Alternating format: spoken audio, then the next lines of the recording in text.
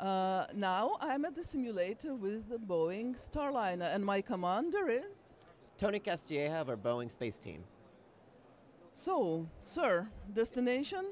The destination is the International Space Station, and this simulator provides those who are here at IAC Bremen the opportunity to do a manual docking to the space station. In the real Starliner, you're along for the ride. The vehicle flies itself.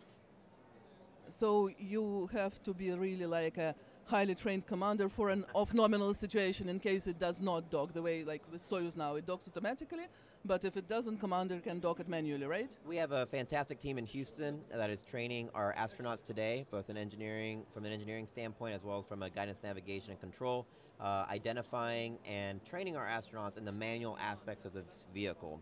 The main training of our astronauts is ensuring that if there is an element that does have an anomaly, that the astronaut has the right amount of buttons and switches necessary to be able to what we call safe the vehicle again and either put it back into autonomy or continue with a manual docking.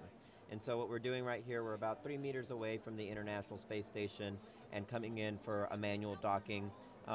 With a translational hand controller, we'd also include a rotational hand controller, and again, if it is extremely similar to the training systems we have at NASA Johnson Space Center right now. This is so cool, and there are so many buttons. I'm terrified. I can only operate this one big red abort button, but I probably shouldn't. Most people recognize abort button. It actually has a lot less switches in the space shuttle. So from a training perspective, it is actually a little bit easier than previous space vehicles. But overall, you go from landing panel switches to battery switches and keypads and displays that allow the astronaut the right amount of information to always be able to take over if required.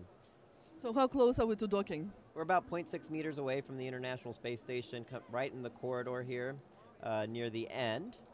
And as we come in for final docking, the vehicle is quite exact in its approach.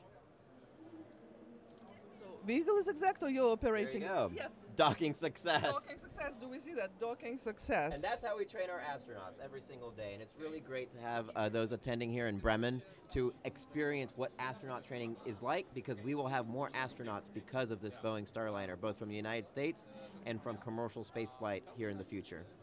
Boeing Starliner, the future of human spaceflight. Thank you. Thank you. Thanks for flying with us. Did I collect miles? It'll be quite a few miles moving so quickly.